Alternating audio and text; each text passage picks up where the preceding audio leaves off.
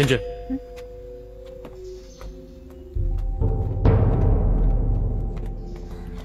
皇后娘娘有旨，宣海棠胭脂入宫觐见。皇后未说要召魏征吗？皇后说请魏大人留步。既然是告御状，我是当事人就得在场了，请公公还是回禀一声吧。皇后娘娘说了，后宫只准女眷进入。打官司哪有原告不在场的？这公平吗？什么原告？我才是原告呢。就算是被告，我也得申辩啊。哎呀，什么被告啊？他才是被告呢。我才是魏夫人，我才是原告呢。好了好了，谁是原告，谁是被告，皇后娘娘自有明断。两位夫人，请吧。哼，我呀是人正不怕影子歪。哼。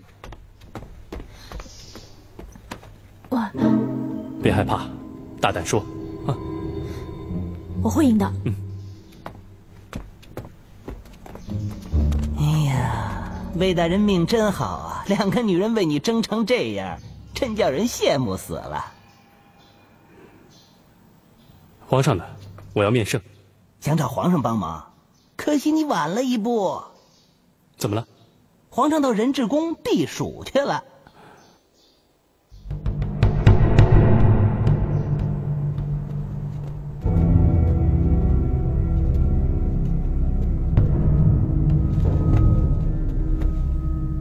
叩见皇后娘娘。太子妃，皇后娘娘凤体欠安，所以叫我来处理这件事情。我们都是女人，不信这一套。起来吧。太子妃，有你在就好了。这回你输定了。太子妃仁慈，海棠不敢逾规，还是跪着回话吧。胭脂，把海棠扶起来吧。我扶她。胭脂，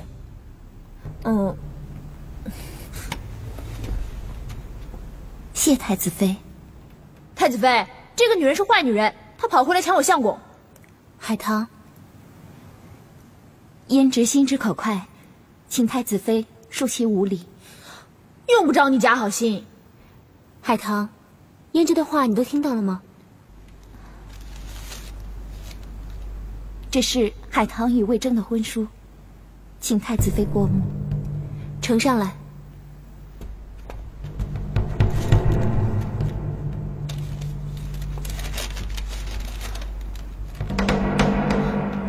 太子妃，魏征是我的，你是知道的。我们俩都快要拜堂成亲了，我连那个喜字都剪好了。胭脂，你跟魏征的感情我知道，可是毕竟你们没有成亲。这是海棠和魏征的婚书，他才是真正明媒正娶的。他嫌魏征穷，他就跑了，算什么明媒正娶啊？海棠，这就是你的不对了。魏征当时是个穷书生，他连自己都养不活。海棠为了成全他，情愿出去要饭，把仅有的一点钱留给了他。什么要饭啊？他根本就是去卖身。海棠，这是真的吗？你怎么能这么做？哪个女人愿意走这条路呢？我一个人可以去要饭，可是后来我生下了魏征的孩子。魏征的孩子？这是魏征的亲骨肉啊！我就是牺牲自己，也要把孩子拉扯长大。我的身体算得了什么？我的名节又算什么？为了魏征，为了魏征的孩子，我什么见不得人的事都愿意干。我不后悔。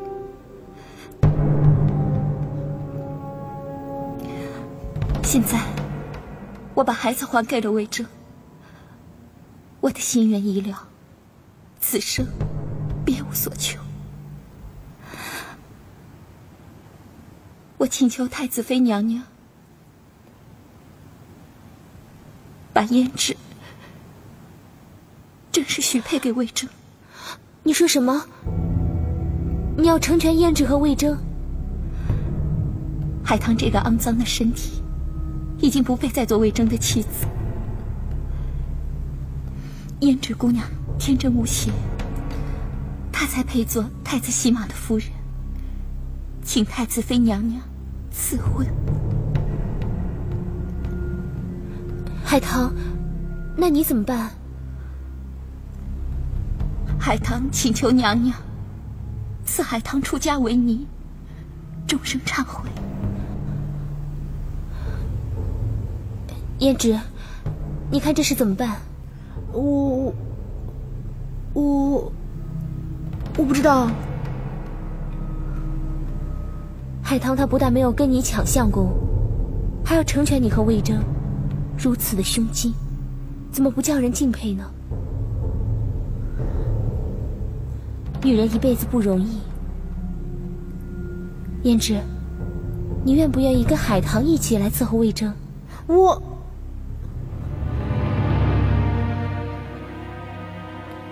太子妃做主了。好，难得胭脂明理。本宫替皇后正式宣旨，封裘海棠为太子洗马的正式夫人，胭脂为侧室夫人。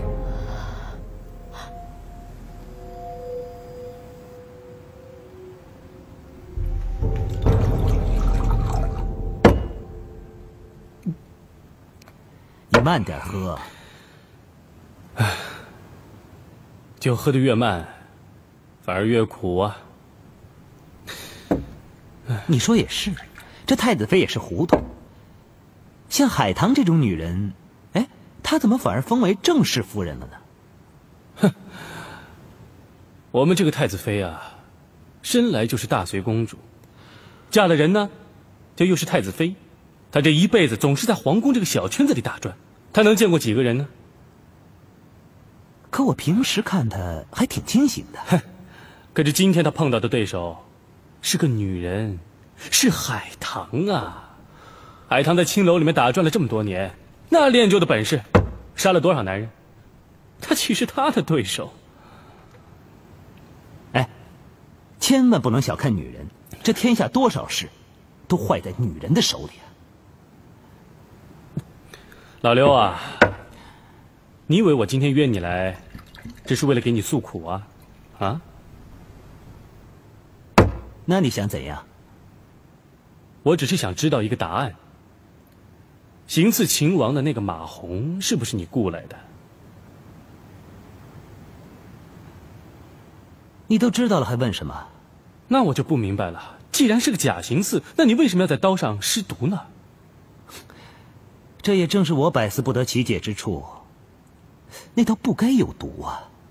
哦，你也不知道那刀上有毒啊？那就奇怪了，那会是谁放的毒呢？刀上有毒又不会致命，哎，谁会多此一举呢？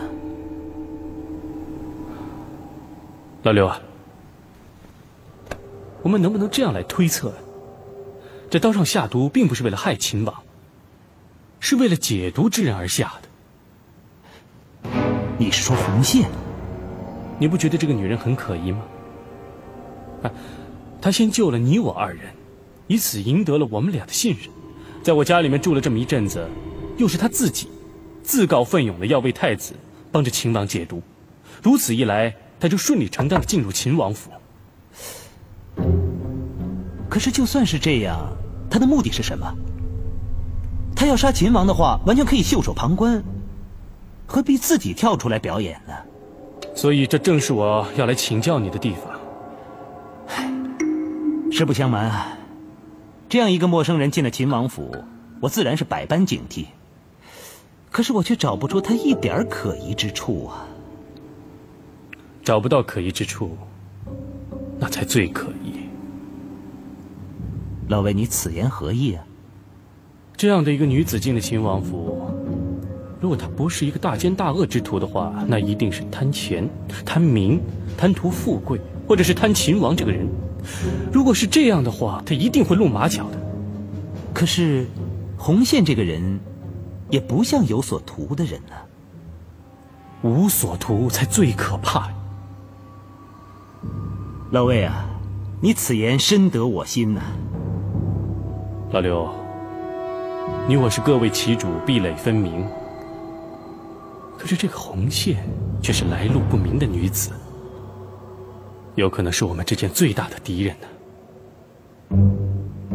这个，老魏，你放心，我一定会揭穿这个女子。为女子，与小人难养也。哼，红线是女子，我就是小人。我真的很害怕，我会输，太子府也会输啊。太子府会输，可是魏征会青史留名。来，嘿，嘿，呀，嘿，嘿，这，嘿，太子，好球啊！红线，太子殿下，这个地方好漂亮啊！是啊，这里就是玄武门。玄武门？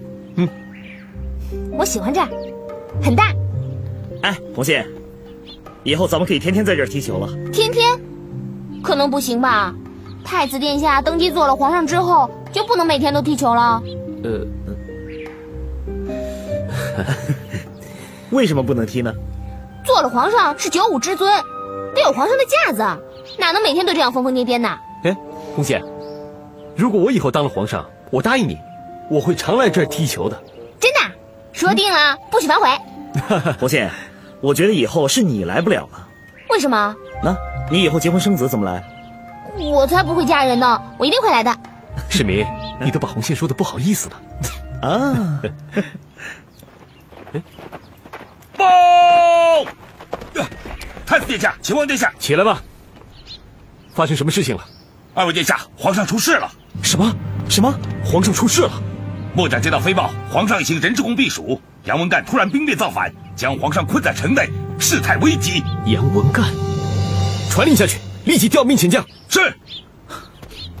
哎，世民，你要去哪里？大哥，你去搬救兵，我去救皇上。你一个人怎么行呢？秦王殿下，敌军万千，皇上几次突围都被击退，你一个人，我一个人才进得了城啊！世民，你不要鲁莽啊！大哥，没时间了，你召集人马随后接应，我走了。哎，世民，这长河召集文武百官，东宫应急。是。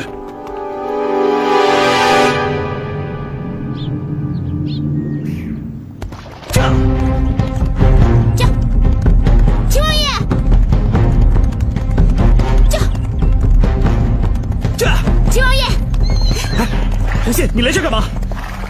我？你去哪儿我就去哪里。开什么玩笑？我去杀敌不是去玩的。我是来保护你的。你保护我？你这三脚猫的功夫还能保护我？我还懂医的。你要是受伤了，不对，你不会受伤的，老天爷会保佑你的。你快回去吧。可惜我的马已经停不下来了。这。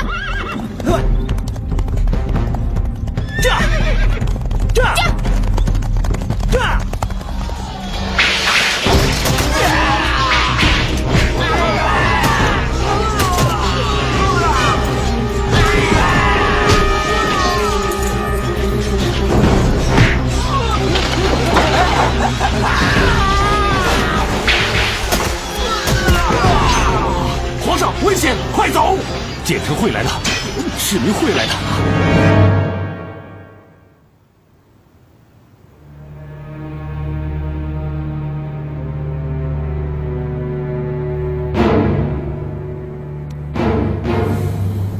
你们都给我听着，立即调兵遣将，随我前去护驾。是。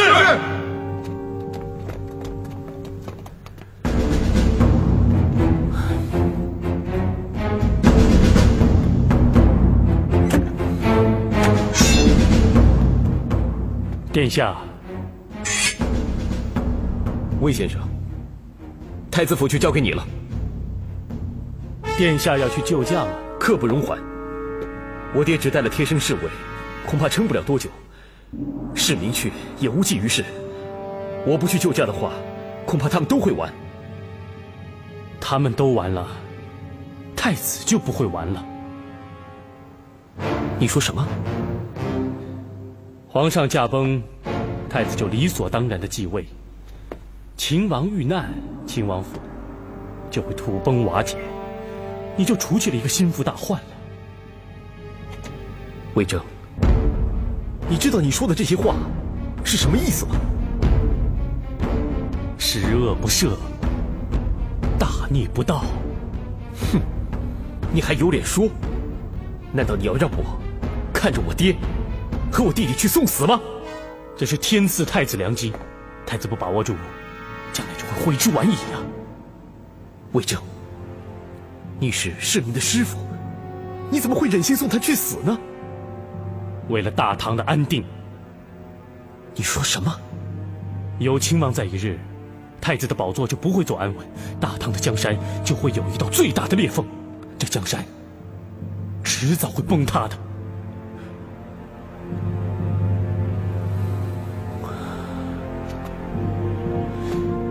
可是，如果我按兵不动的话，文武大臣他们是不会善罢甘休的。一日，只需一日，等到杨文干打入了人之宫，太子您再发兵，一举歼灭杨文干，为皇上报仇，正大光明，百姓臣服，万官口服啊！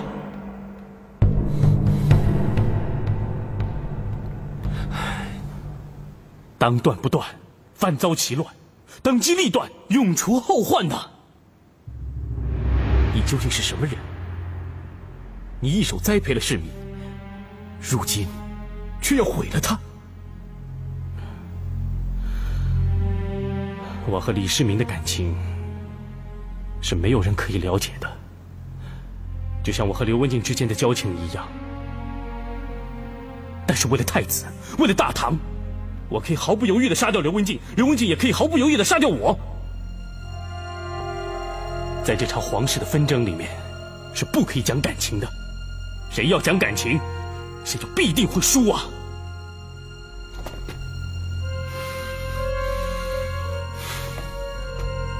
所以你现在可以杀了李世民，日后岂不是可以杀了我吗？没有日后了。什么？当李世民殉难那一刻，我魏征也会服毒自尽。你，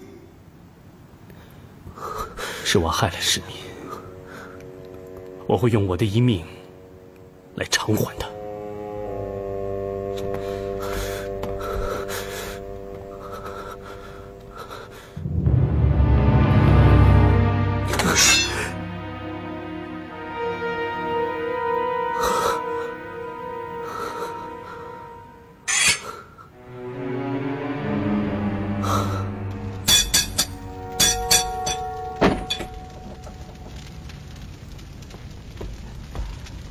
伙计，这把刀一共卖了几把？一共卖了2把。2把？对啊，我买了1把，另外1把什么时候卖的？那天您刚走，就有一位公子说要跟你买一样的刀。公子？他长什么样？哦，对了，他嘴唇上有颗痣。有颗痣？好一个红线！我中了你的奸计了。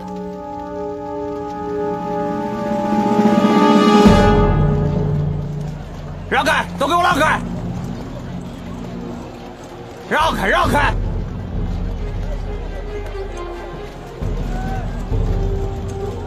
让开！让开！让开！让开啊！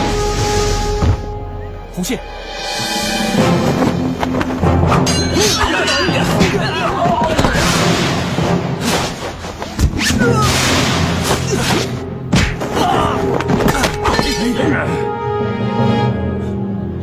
霍将军，我就知道你一定会中计的。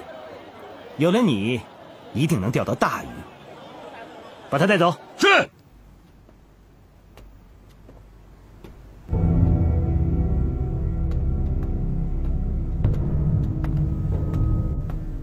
若曦，你怎么来了？我来看看皇上。皇上？你说谁啊？你按兵不动，父皇必死无疑，你这皇上不就当定了？你这是以小人之心度君子之腹。君子？你为何按兵不动？打仗的事你懂什么？我得调兵遣将，安排战马粮草，还得刺探情报。等你忙完这些，就去替皇上收尸吧。国家大事，用不了你来管。司马昭之心，路人皆知。你，我懂了，原来你这么着急，担心的不是我父皇，而是世民。世民？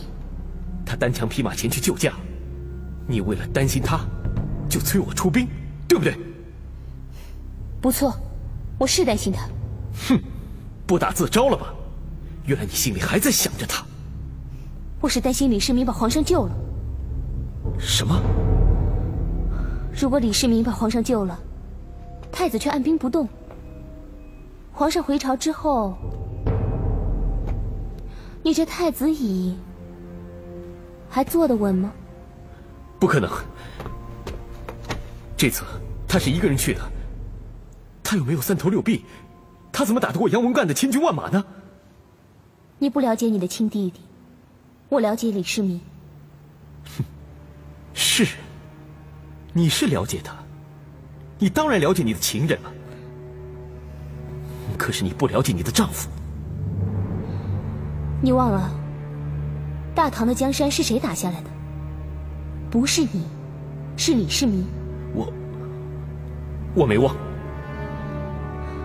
哪一仗李家军不是以寡敌众？而这每一仗李世民不也都打赢了？可这次并不同啊，他一个人去，他又不是什么神仙，他怎么能打得过杨文干的千军万马呢？李世民的本事，你永远都琢磨不透。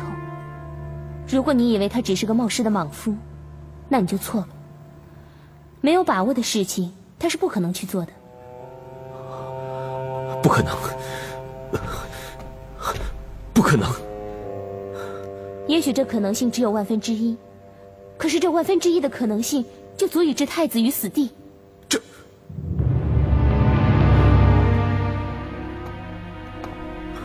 如果你以为我劝你出兵是为了李世民，那你就又错了。我是真心为你。现在我已经是太子妃了，在我的心里，丈夫永远只有一个。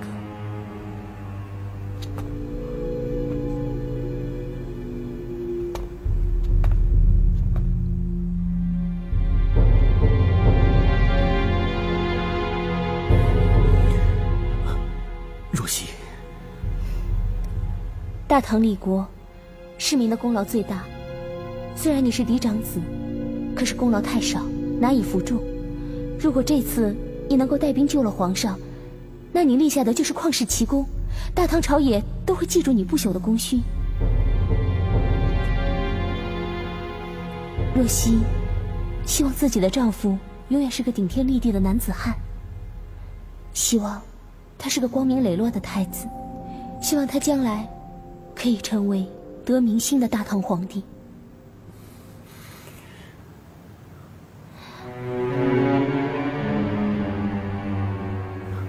若曦，我懂了，我即刻出兵。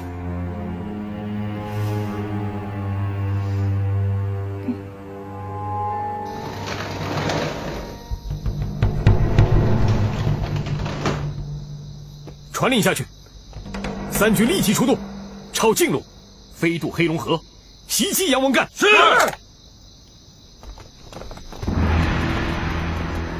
魏先生，太子没听你的话呀，老道也会失算呢。我这千算万算，少算一个人呐。谁？若曦公主啊！卖古董啦，卖古董，卖古董，不买会后悔啊！哎，客官看看。老板，这个怎么卖啊？这个100铢钱。太贵了吧？有便宜的吗？有，太子已经出兵救驾了。这样吧，客官，您看看这个，这个合适您。太子的行军路线图在里面，怎么样？客官还满意吗？好，那我就要这个了。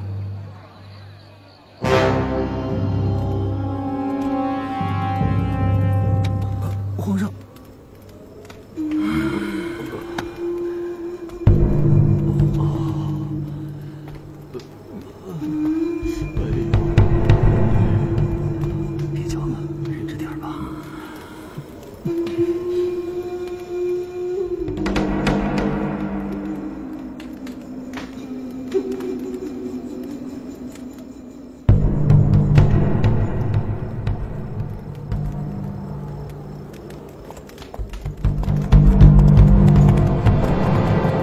杨叔叔。哈，我倒是谁？原来是秦王啊！李世民拜见杨叔叔。你一个人单枪匹马来干什么？如果叔叔开门让我进城的话，我就有办法在3天之内打败叔叔。3天？哼，李世民，你知道吗？就算10万大军跟我激战3天，也未必能赢我。你一个人就敢口出狂言？杨叔叔，您敢不敢让我进城啊？好，进城去。多谢叔叔让道。送秦王。爹，开城门！打开城门！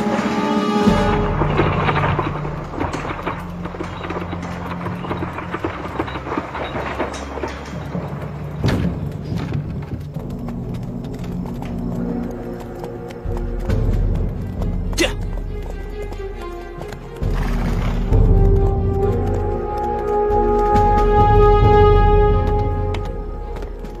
哎，王爷，您刚才激将法还挺管用的。我了解杨文干的脾气嘛，他目空一切，从来不把年轻人放在眼里。可是您进了城，我还是很担心，城外的反贼可多了。我有护身符。是吗？在哪里啊？窦建德的剑。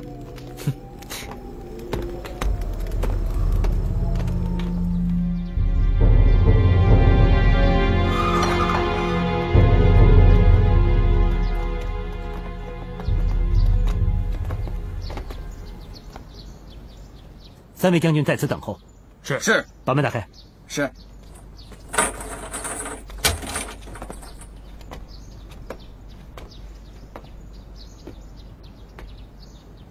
霍将军，要杀就杀，要我投降，做梦！我不是来杀你的，也不需要你投降，我是来救你的。少来这套！你为了救窦建德，连自己的性命都不要了。你这种好汉，我刘文静是最敬佩的。我只恨不能亲手杀了你。你杀了我一个有什么用呢？大唐不还是好好的吗？这能算是替窦建德报仇吗？现在有一个机会可以让你报仇。我们的皇上去避暑，被叛贼杨文干10万大军包围，危在旦夕。报应，老天有眼。是报应啊！李世民孤身一人前去救援，恐怕也是送死。活该，父子死在一起。不过，幸亏李建成带了一支大军去救援。老天不会放过他们的。你还是别指望老天了，指望龙王吧。龙王。李建成带大军要抢渡黑龙河，在黑龙河的上方有一个大堤，如果有人在那里决堤泄洪，洪水直下，就可以学关云长水淹七军。这样一来，李建成葬身水中，没有办法解救皇上和市民，大唐必乱，窦建德的大仇就真的可以报了。你都想到了，谁还能决堤？我就是想借你的手去干这件事。你不是李世民的人吗？为什么不让李建成去救他？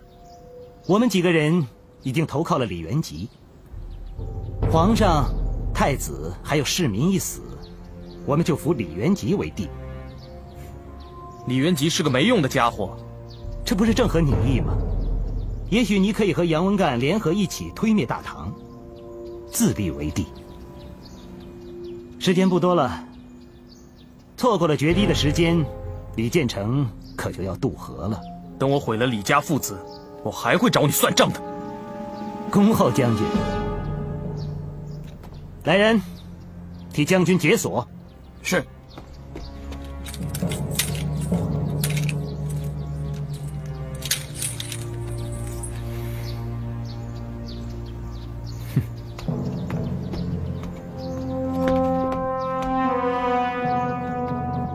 老刘啊，干嘛这么麻烦？我去决堤多省事啊。杨文干以前是霍天行的旧主，霍天行水淹七军之后，一定会去找他。那他一出现，我们秦王府的怀疑不就没了吗？好计呀，刘先生，佩服。老刘，我们听你的。好，3位将军，你们立刻率3路骑兵飞越卷云山，天明之前到达人质宫，奇袭杨文干。好，好。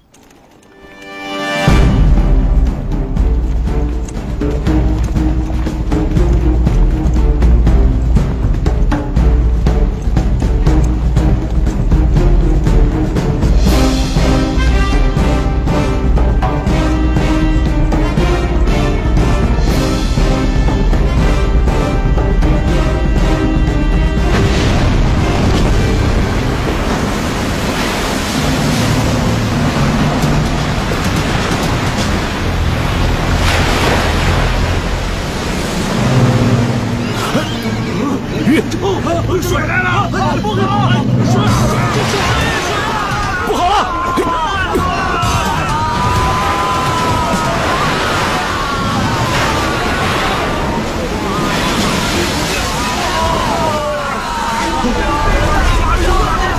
我的大军！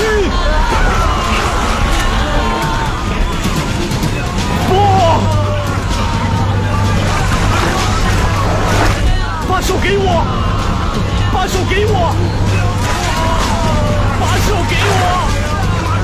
把手给我！把手给我！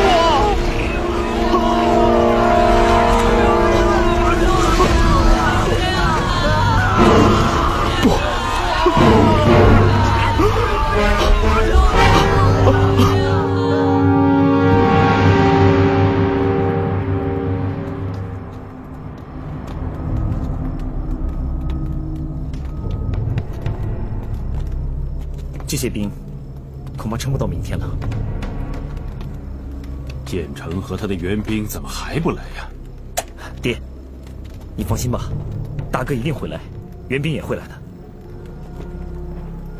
叫！城外有人！我已经绝了黑龙河的大堤，李建成全军都喂鱼去了，没有人会来救你们了。他说建成爹。他是动摇军心，别听他的。你们赶快投降杨将军吧！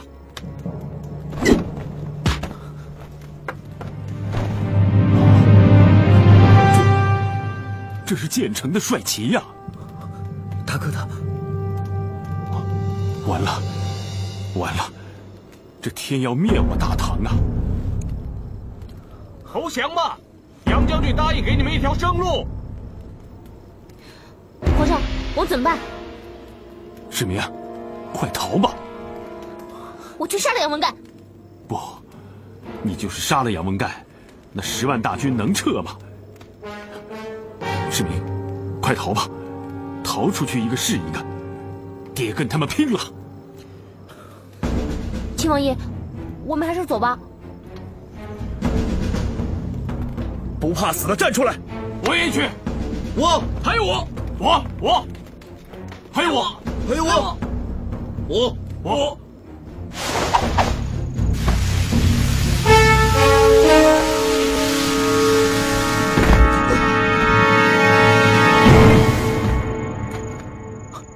红心，你来干嘛？我来凑热闹。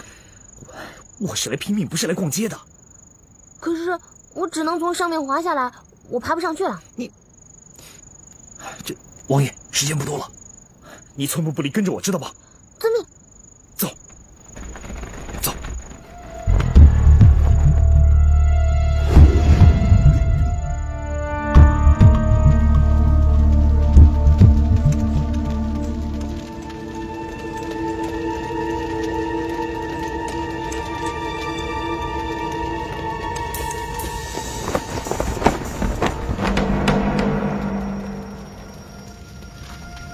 杨文干的军粮全在这儿，一旦烧起来，他就不得不退兵。可是10万军粮烧起来不容易，所以你们得分8个点来烧，而且一旦烧着了，你们都不能走，要阻止救火的人。只有这把火烧起来，才能保住皇上，保住大唐王朝。我李世民代表大唐王朝叩谢各位壮士。王爷，行，都是。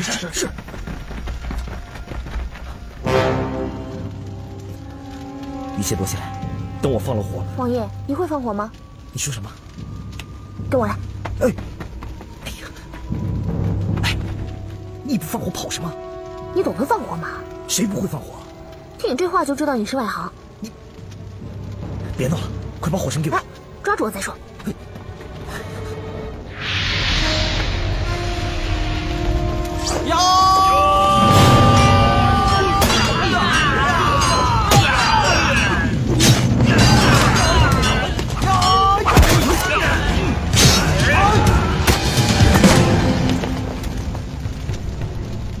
杨将军，放火的人全都杀了。烧了多少军粮？8处火头全扑灭了，没烧起来。我想李世民必会用这招，军粮烧了，我想不退兵也不行啊。他没料到，大人会用重兵把守军粮。天行，多谢相助，不可大意，小心戒备，继续搜。是。喂，把火给我。天王爷，你看这四周围多安静啊！哎呀，我又不是来吟诗的，我管他安不安静啊！如果那8位大哥真的放了火的话，他能这么安静吗？现在也知道放火并不是件容易的事情吧？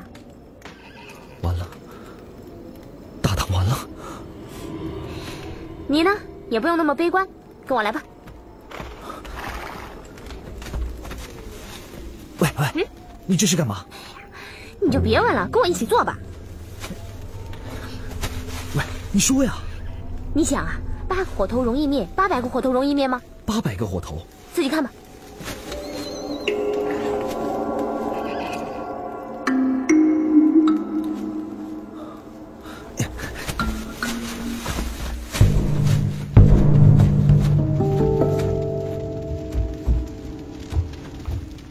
粮仓四周反复搜查，只有这8具尸体。把8具尸体还给李渊。哼！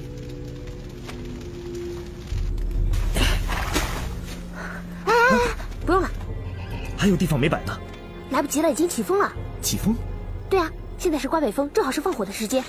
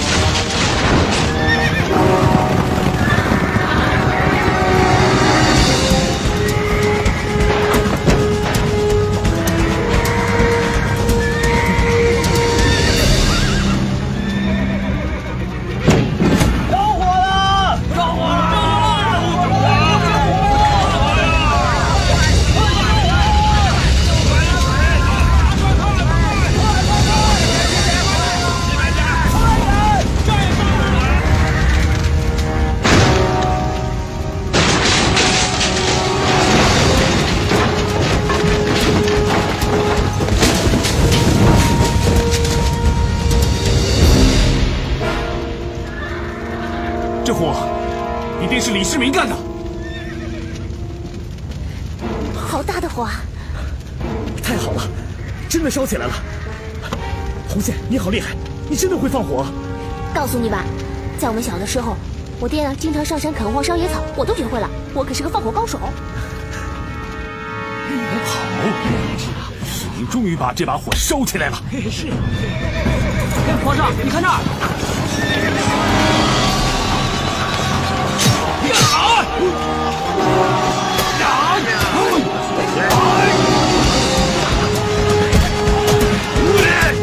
秦王府的救兵来了！将士们，好，跟我出城！是。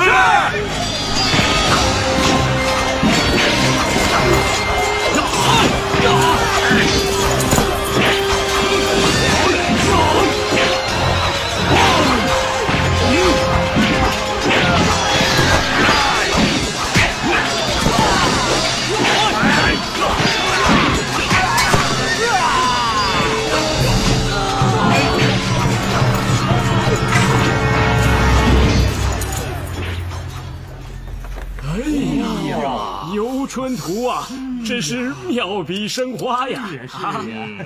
魏夫人，这图是谁画的呀？这是展子钱先生的手笔。展子钱，谁呀？钱隋做过潮汕大夫、帐内都督，精通彩笔绘画，在长安、洛阳跟江都各大寺院都有他的作品。夫人真是法眼如炬啊！这幅游春图却是妙品，妙品呐！是啊。胭脂，此画精妙之处，诸位大人恐怕不易体会。此画用的是青绿勾填法，诸位大人请看，这远近之数啊，皆不用点子，仅以叠绿随圈勾画成。请看这儿，这儿，这儿，还有这儿。妙啊！胭脂，拿高一点。诸位大人再看这儿，这松树啊是不画鳞的，也不细画松枝，只用苦绿沉点。还有这儿，这儿。哎呀，夫人果真是行家呀！哎，这样的夫人才配得上魏大人。对呀，对呀，对呀。哎，胭脂，你干什么呀？这可是名画。手酸了不行啊？哈，手酸了？那你在黄河撑船，怎么手不酸啊？被你的酸气把我熏的。哎，你！胭脂。哎呀，这好话呀，真是。胭脂她不懂事，让各位大人笑话了。海棠啊，你接着说啊。其实啊，我跟胭脂啊情同姐妹，虽然她是妾，我是正室，但是我可从来没有把她当成小的。来，我们看画，我们看画。